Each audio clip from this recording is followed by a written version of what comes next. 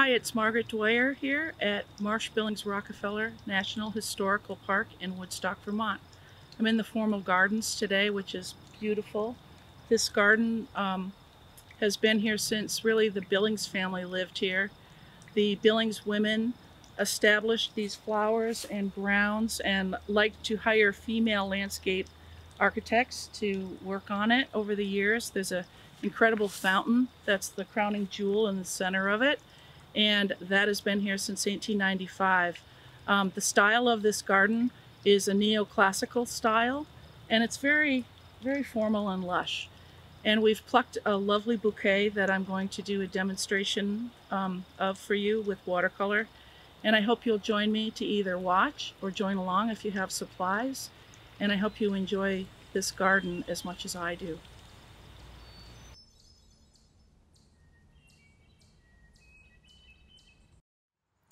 Hi, here's our lovely bouquet that we've gotten from the formal gardens.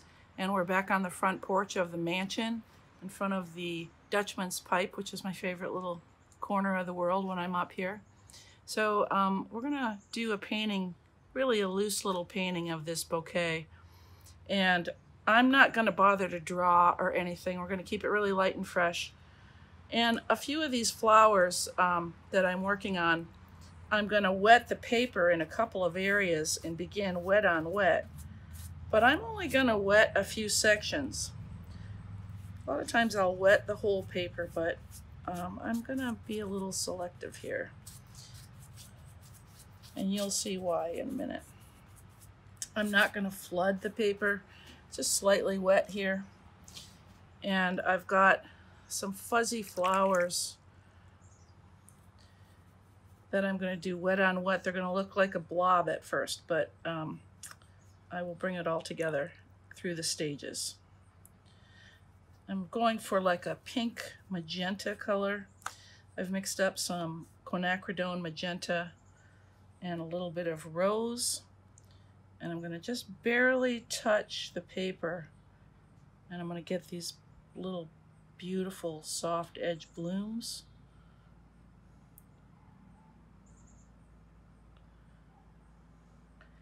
So the paper's damp and the paint is not so watered down that it doesn't hold its shape. It's not going very far. Pulling out a few little points. This is going to have to be done in stages. This first stage will have to dry before I go on to the next. So over here my paper's dry. You can see the difference of the hard edge that I'm getting versus the soft edge, but it looks kind of neat together. And I'm going to jump over to here. Same kind of flower. This one's drooping a little bit. It's very dramatic looking. You notice my brushwork. I'm not outlining and filling it in. I'm letting the brush bounce.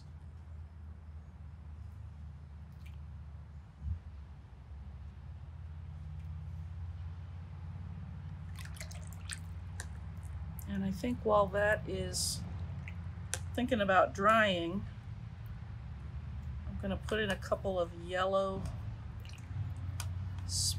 globes up in here. And my paper is wet over here, but dry on the other side.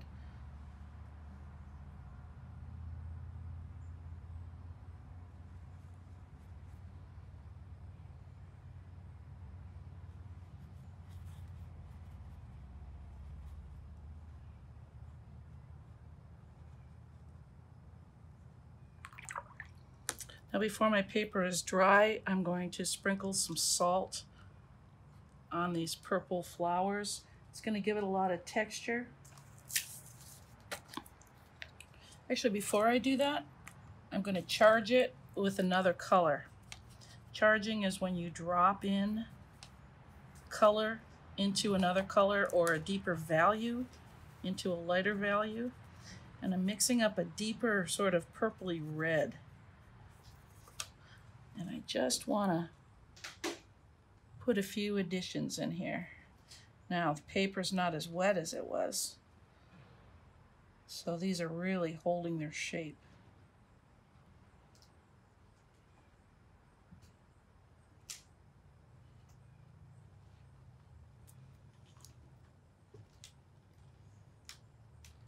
I'm holding my brush back nice and far. You don't want to hold your brush like this. That's how you would hold a pencil.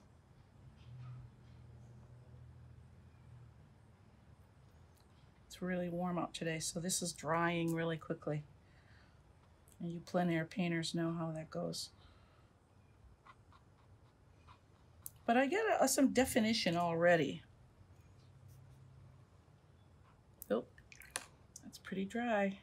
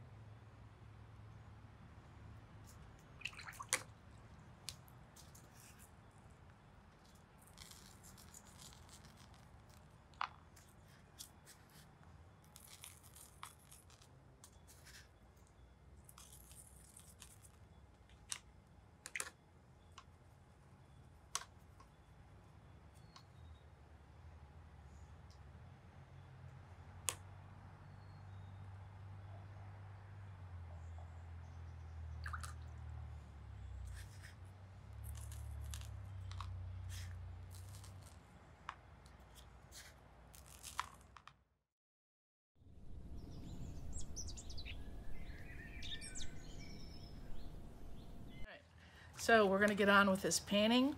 I'm going to knock the salt off when it's dry. Don't paint in those areas unless the salt is off your paper. Now I'm just going to do a technique that's called wet on dry. And I'm going to do very loose painting here with my brushwork. There's this really cool flower in here that reminds me of coral. So I'm going to try to capture that right off the bat. And it's really fun to paint without drawing because I feel like there's less pressure to get it exactly the way it looks in real life. So while that is wet, I'm going to drop in a deeper yellow. And this is a little bit of charging. This just makes it more interesting and less flat. Now I will get back to that flower later.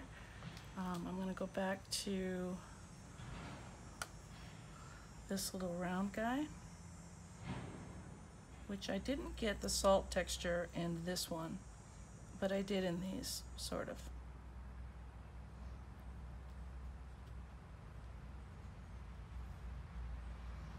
And I'll glaze those with yellow when those are dry.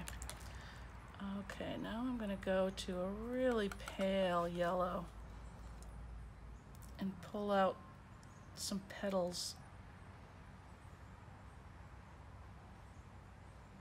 Saving room in the middle for the center.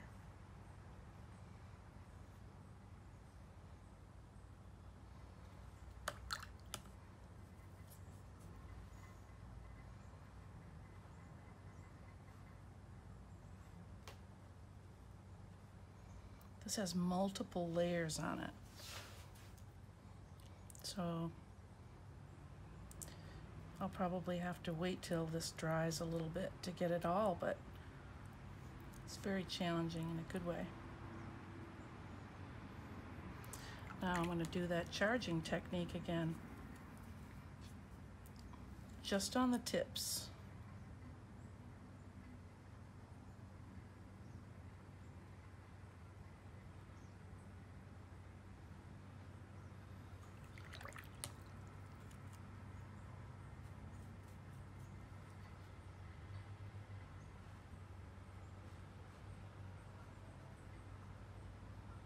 Trying to leave some white spaces in here too.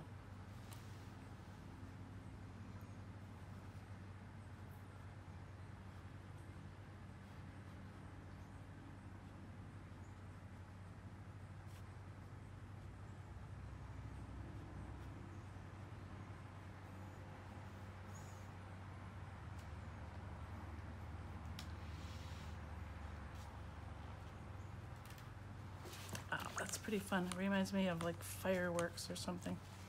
I'm gonna get right in the center of that flower with a sort of a deep marigold color. Oh yeah.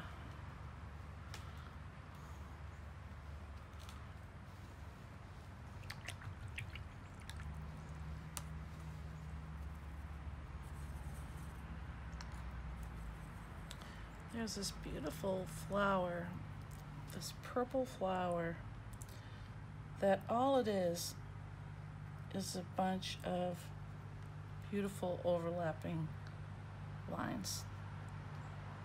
It's so pale that I barely have paint on my brush. There, I've darkened it so you can see it a little better.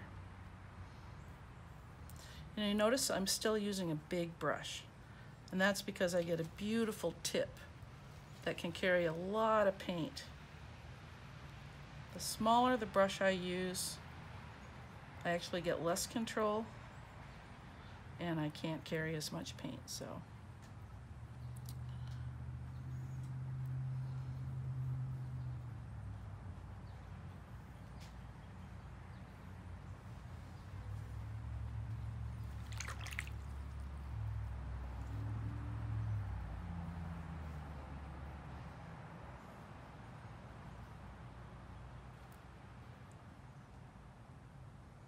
Oh man, it's so pretty.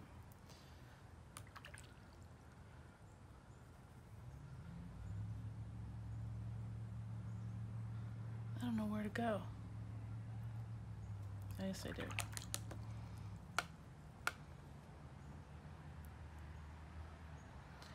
This flower down here is a combination of yellow and pink, but they're super pale.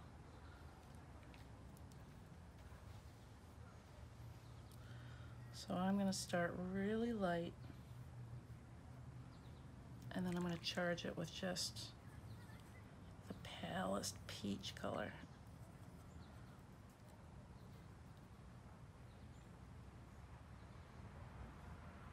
It's always good to have a couple of those petals touching each other so they don't look too contrived.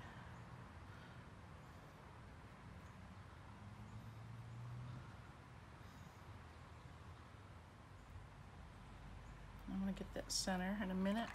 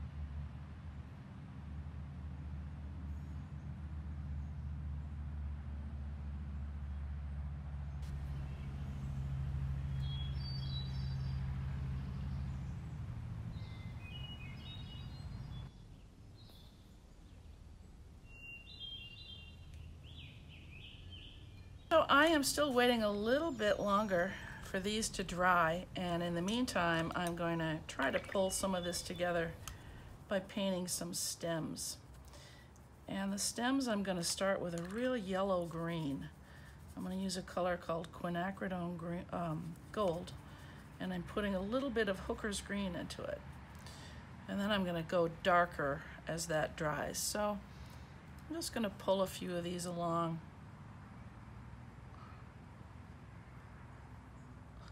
try to make sure that there's 2 or 3 greens in every stem.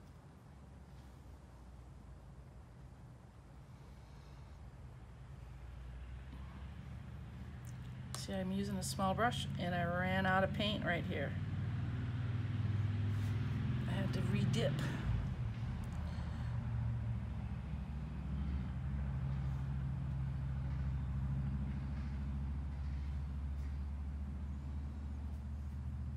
It's nice to see some linear addition here.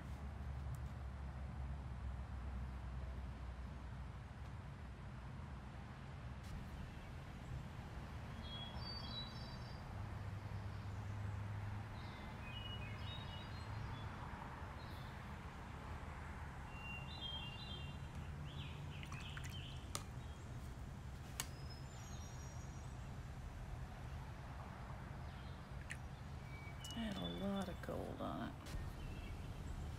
So I'm going to drop some green into that.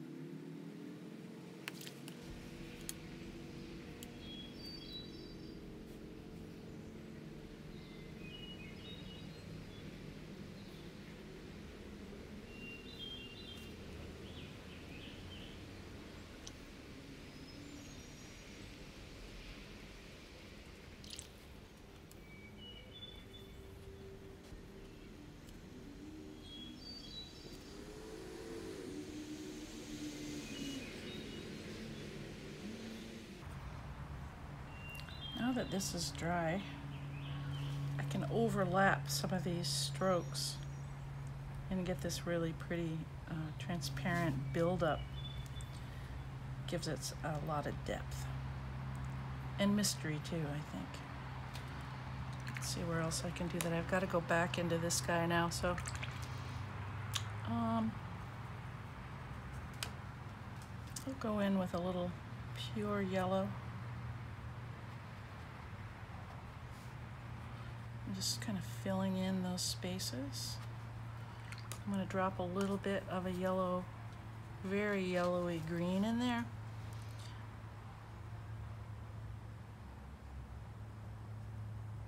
It's like a neutralized color. That's nice. Okay. Do a little to this guy too.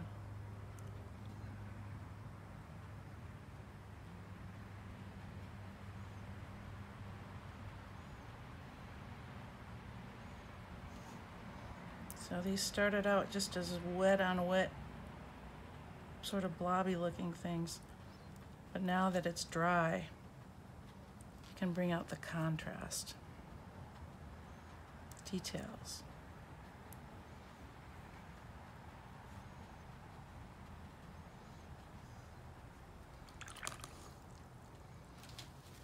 I think for this flower, right here, this is what it looks like. It's a really intense color. So it's going to take more than one layer of paint to get that depth. So I'm going to go in here with sort of a reddish purple and try to pull out some of this detail. I'm not going to cover up this nice soft underpainting. I'm going to let that suggest a lot of detail, and I'm just going to deliver you a little bit, and there's going to be a lot of implied detail. See how that pulls together? This nice blurry background serves as a sort of an out of focus back section of the flower.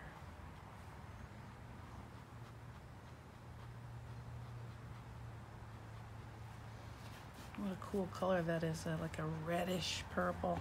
Oh.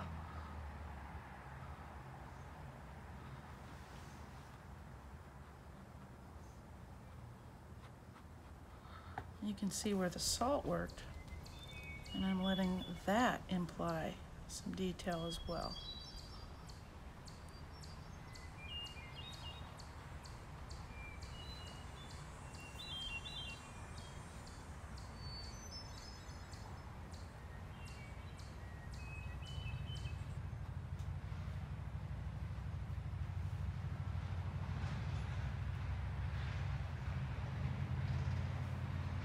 With just a little water on my brush, I'm going to go in and add a few drops of water to some of this dark paint that I just added.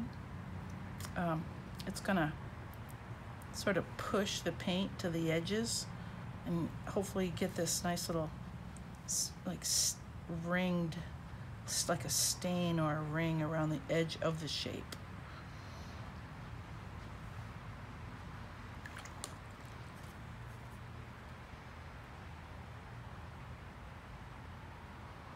A little deeper color here.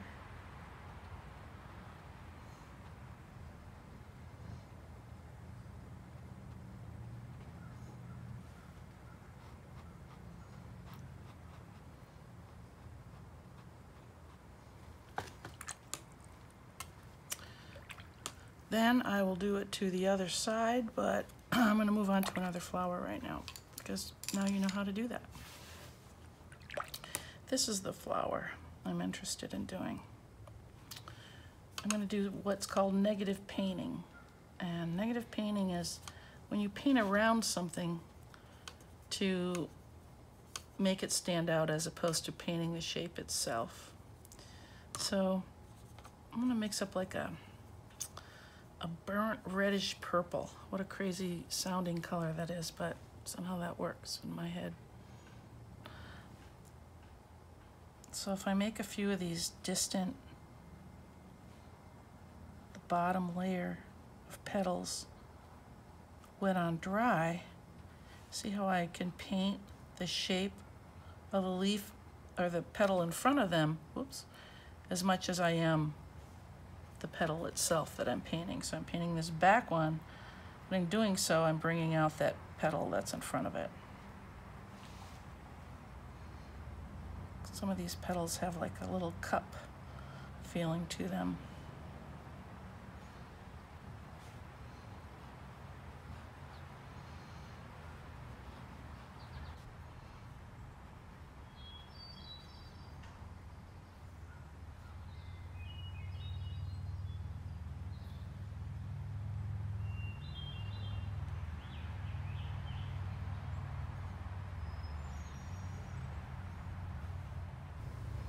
So adding this darker value of the green helps to pull out the form so it's not so flat. If you consider that every shape has at least a dark middle and light value to it.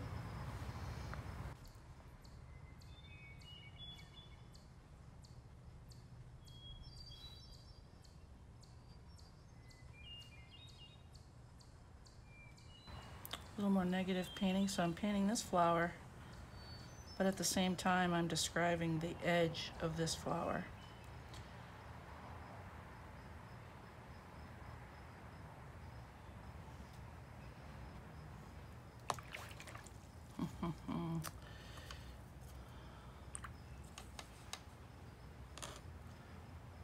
Okay, so I've worked on this a little bit more.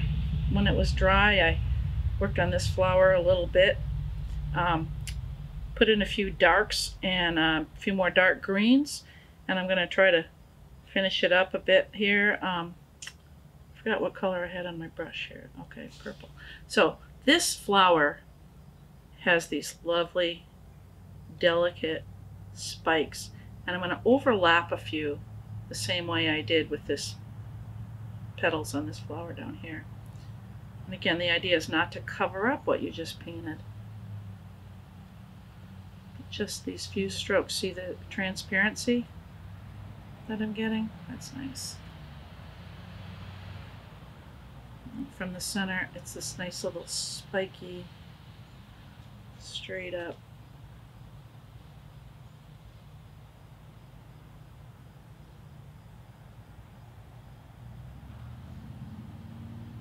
There's a little bit of green down in here. So I'm just going to kiss it a little bit with that.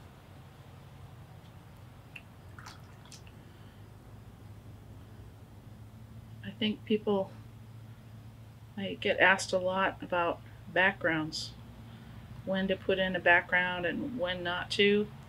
I think if you're just practicing your brushwork, you know, don't feel like you have to overwork things.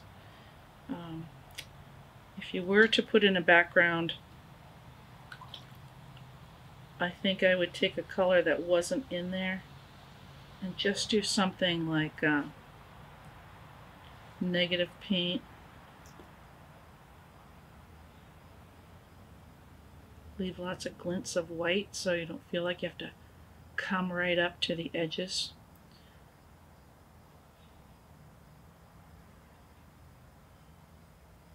And again, I've got a pretty good sized brush. And this is just wet on dry. It'll be, you'll see why I leave a lot of whites when this is finished. So I'm just going to work like this for a while, using a really loosened up cobalt blue paint right now.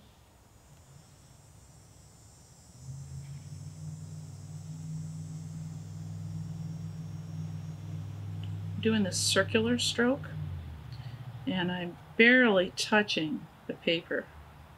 The paint is really, literally just falling off the brush. You notice I'm not like stroking it like that. I'm really letting it just fall.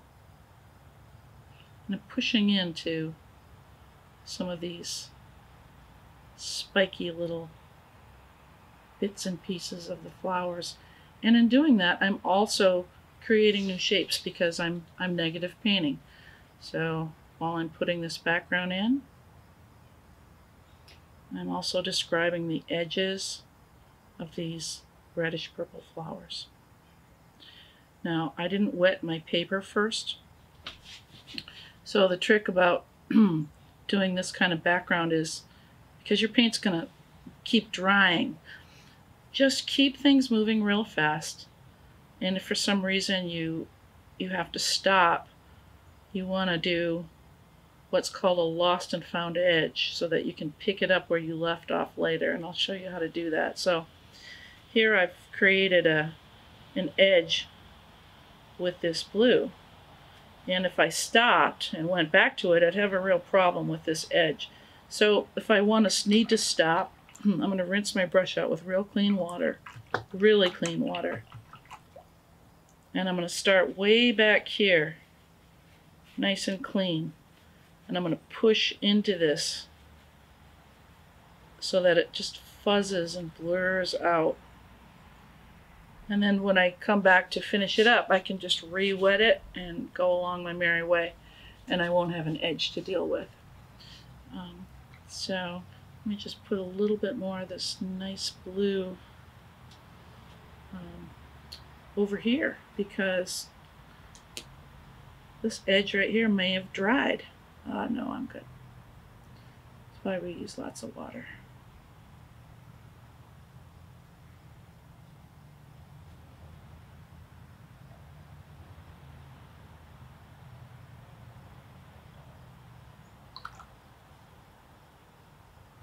Now, I like to have some nice watermarks and things happen in my background sometimes. So if that happens, don't worry about it.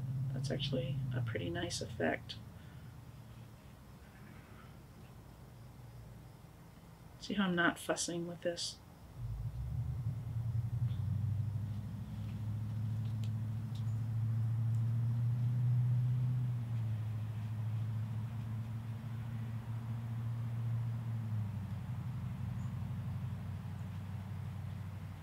What I didn't do though was squeeze out enough paint. So I'm going to just stop and do that because I don't want to lose the vibrancy of the color. You really don't want to cut corners when you're doing a wash that's meant to be just so nice and juicy that you don't see brush strokes. Now you notice this is a little darker. If I do that kind of closer to the flowers and let it just bleed out, it gives it a nice vignette effect. Or you can just do it evenly. Up to you. When it's really wet too, you can lift your paper up and let it run. Can't do that with oil paint. Ha! I'm going to add a little bit more up here. I like the darker blue. So amazingly, this is still wet over here.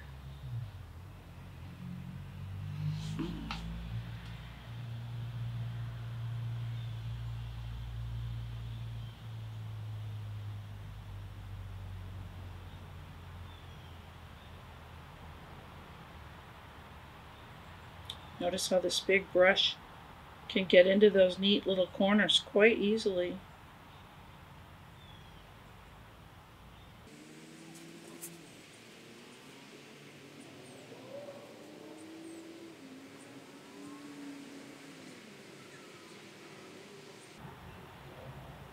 It's like watching the Zamboni, just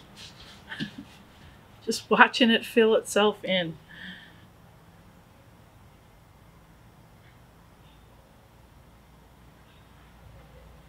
Makes a difference though, having a background, doesn't it?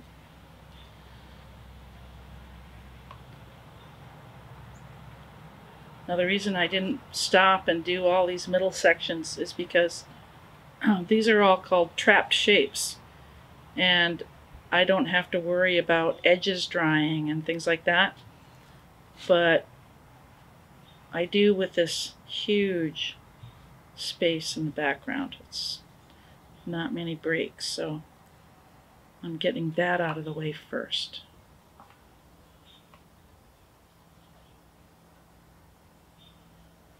Now this should be interesting because that's probably dry or damp.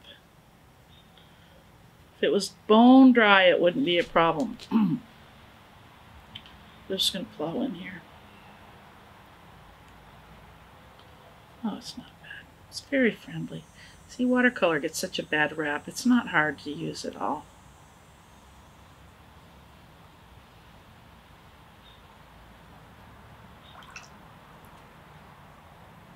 A nice background treatment too would be to sprinkle salt on the whole background, and you get this sparkly, surprising, cool thing. And then, you know, I'll take my time, go a little bit slower, still using a decent sized brush to get into the trap shapes, leaving glints of white.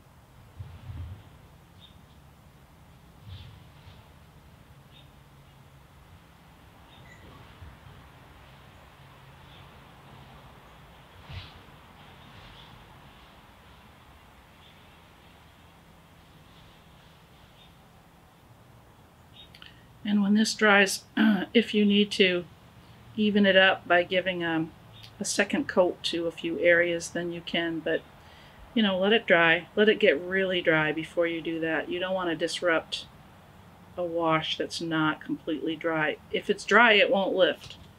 But if it's a little bit of damp, you're going to get some watermarks. So just expect that. And I think I'm pretty close to being done. I would probably take this home and live with it and look at it. Maybe have a glass of wine and ponder it.